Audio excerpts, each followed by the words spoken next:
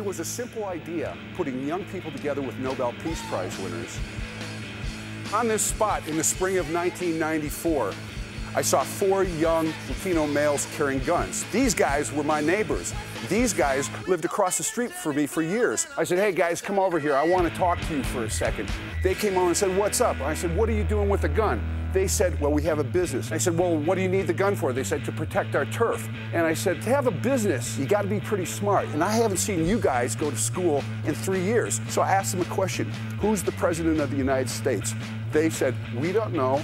And we don't care, because the President of the United States doesn't represent our interests.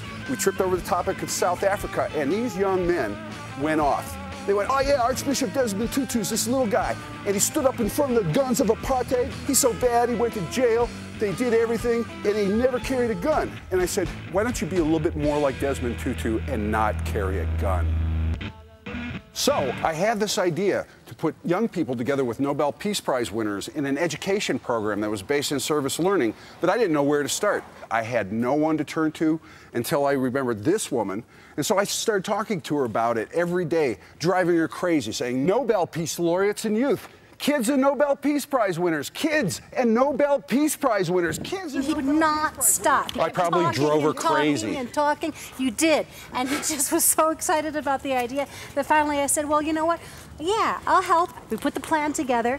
We contacted the chief of staff for the Dalai Lama, and he said yes. Yes, come to India, meet the Dalai Lama, and present him with your idea. So I had $1.79 in my bank account at the time, being a poor person, and I was going around to my friends saying, hey, could you lend me $10, $20 so I could buy a round-trip ticket to India? Because I have a meeting with the Dalai Lama. And they laughed in my face. Everybody laughed. No one believed we had this meeting, but somehow we were able to convince enough people to lend us the money so that we could fly to India, meet with the Dalai Lama. He loved the idea, and he said, yes, I will do this. And he wanted us also to contact other Nobel Peace Prize winners who are friends of his, so young people could study these other Nobel Peace Prize winners to get a different perspective on the world.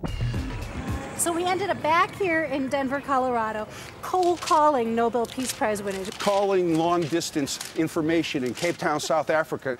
Can you hook me up with Archbishop Desmond Tutu? And they said, man, you're crazy. If somebody as flawed and average as us can get a program up and running like this, imagine what you can do.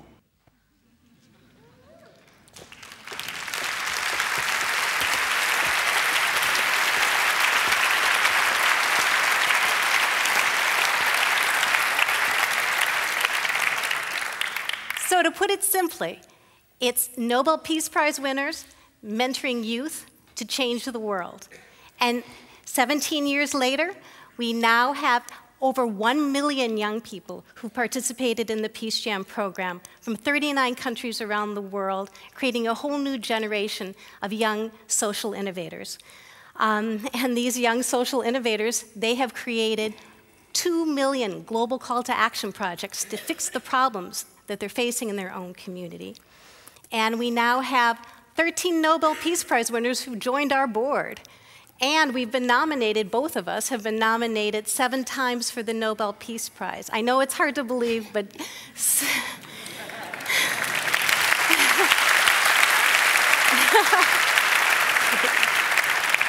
but 7 Nobel Peace Prize winners have nominated us for the Nobel Peace Prize because they believe so strongly in the transformational power of the PeaceJam program.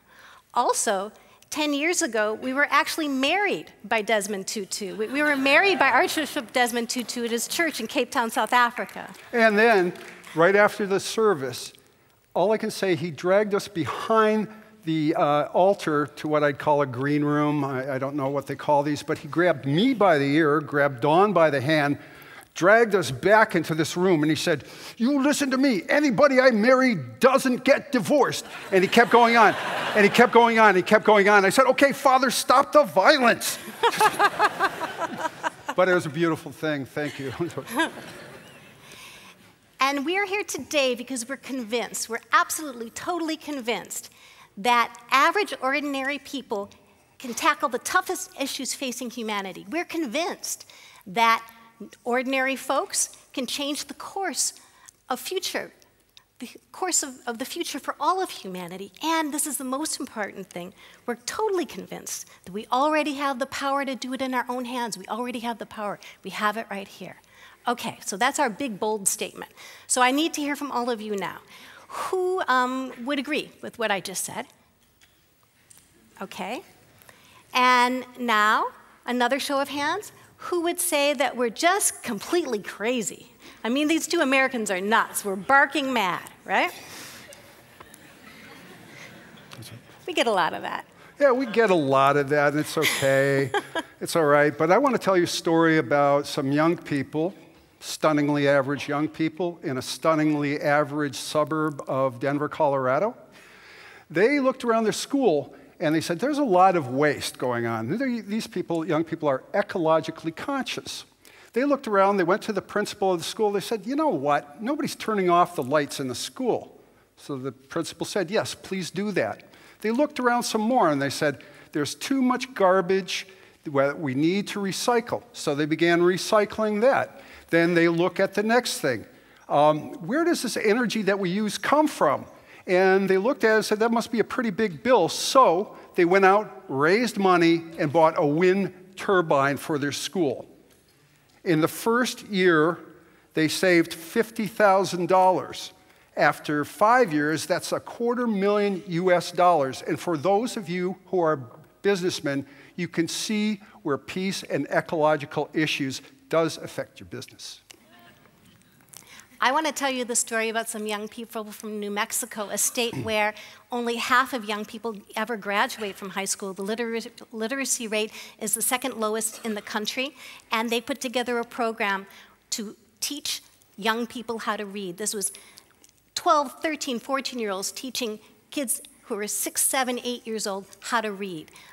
Their program was so successful that the summer camp, the intensive summer camp they created, it raised the grade level, the reading level for all of these young people by at least 1 grade, if not 2, in only 2 weeks. So powerful that it's now being replicated across the state. But they didn't stop there. They also wanted to help their classmates whose fathers and mothers were in prison. So they took books into prison.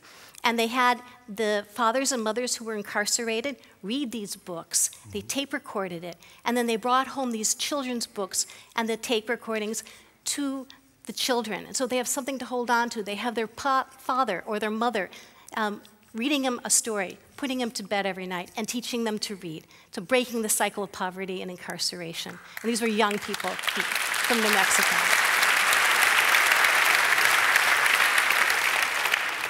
As you know, one of the biggest problems that is facing us on the planet Earth is a lack of water, lack of potable water.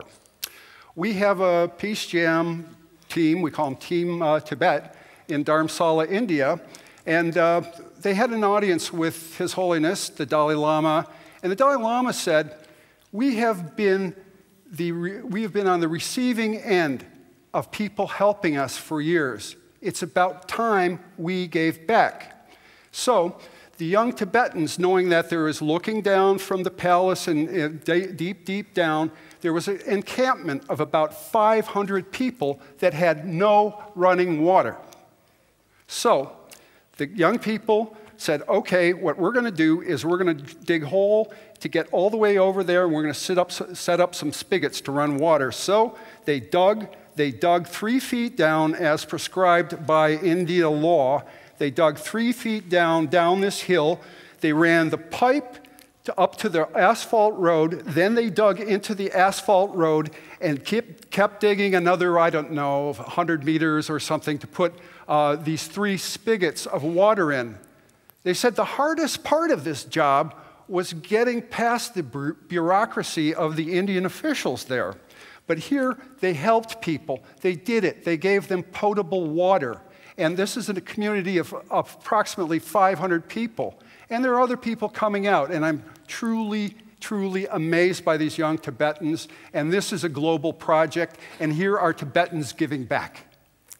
And because of all the things that we've seen young people do, we've worked with over 1 million young people, we are absolutely convinced that average, ordinary people can truly create tremendous change. I mean, we are so on fire. about this big idea that we actually spoke about it at the Social Innovation Summit in Silicon Valley last December. And as soon as we finished our speech, we got off stage, and somebody from Google came up to us, and he told us that he was going to kidnap us. Now, I found that rather unusual to be at the Social Innovation Summit, to be kidnapped by this gentleman named Meng from Google. And he said, you don't want to eat the food here at the Social Innovation Summit. You want to come to Google. We have much better food. So after we spent the lunchtime discussing our approaches to peace, and one of Meng's goal is to create world peace in his day. We are here to work with young people to teach them, to have the Nobels teach them the ropes. So, yeah, it's truly in Meng's job description on his business card. He wants to create the conditions for world peace in his lifetime. If he was one of the original employees of Google, they get a lot of leeway, I guess. For us, you know, we're all about people power and changing the world. So we decided to put his big idea together with our big idea, and we knew if we did this, we'd come up with something extraordinary. And so that's exactly what we're doing. Since December, we've been planning and planning and planning, and we actually spoke at the United Nations in May, just 2 months ago, to announce our intention. That's Meng from Google, Yvonne, and me, speaking at the United Nations, saying that we're going to create a new 1 billion acts of peace campaign. Now look at it. I'm an average, flawed human being, and I want you to check out what I'm wearing. That was from thrift shop. That was 80s clothes, the most hideous clothes I could find. I was sitting in Ban Ki-moon's chair, his throne.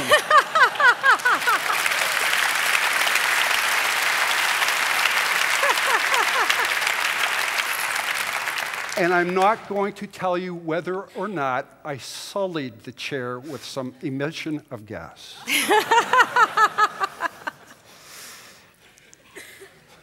And so, ever since we spoke at the United Nations, we have gathered a group of really brainy Googlers who are creating a cutting-edge campaign designed to inspire 1 billion high-quality projects addressing the root causes of all the worst problems facing humanity.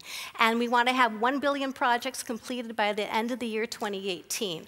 Our Nobel laureates have already shown the way. Our Nobel laureates, the 13 of them, have told us the 10 key areas where they want these projects to happen. If we really want to change the future for all of humanity, we need to address the root causes of problems like extreme poverty, and ensuring rights for women and children, and access to clean water for everyone.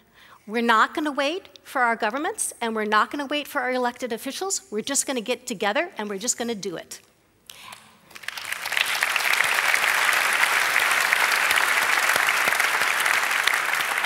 And we've got a lot of big partners who are coming in. The Huffington Post just joined as our lead media sponsor, and this whole campaign will be launched in May. We'll be back at the United Nations in May of 2014. And once again, we're just average people. There's nothing special about us. And I'll tell you a story. My parents, before I went to high school, gave me that talk about not taking drugs, which I consequently forgot 2 seconds after they gave it to me. Had some problems with it over the year, but they said anything could become normal. Shooting heroin, selling your sister for crack cocaine, being a young person in your own school, taking a gun and killing people, which happened in Colorado. This has become normal? Now, that's not normal to me, and I'm not, look at me, like I would know what normal is.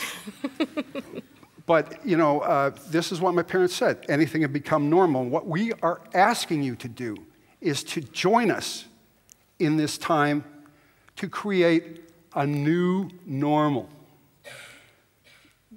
Do something that for the world we want to live in, instead of the world we have fallen into and allow ourselves to keep slipping down that slope. All right. So I need to ask you one more time. How many of you think that our big idea, our big vision is possible? Raise your hand. Okay. How many of you think At least it's worth a try. I mean, you know, what have we got to lose? Come on. Yeah, all right. Everyone's raising their hand. Thank you. So this is your formal invitation, right here, right this second. Anybody who's watching this speech, you're formally, officially invited to join our 1 Billion Acts of Peace campaign. It doesn't matter how old you are, whether you're young or old or someplace in between. And we promise you that this is going to be the coolest, most fun, and most effective campaign that the world has ever seen.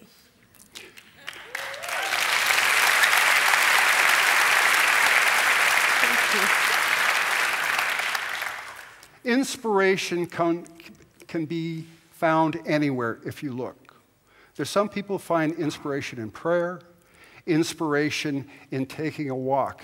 Me personally, I found my inspiration in a Detroit rock and roll band called the MC5, the Motor City 5. Does anybody know who the Motor City MC5 is? Kick out the jams. Well, they had a saying, and I stuck to it. I was listening. As an 11, 12-year-old boy, I listened to it. Are you going to be part of the problem, or are you going to be part of the solution? Which is it? Do you want to sit on your butts and let everything pass you by, or do you want to be part of the solution and make this place a better world? And so that's what we're asking you today. Become part of the solution. Join us. Thank you so much for listening to what we've had to say, and that's all we've got.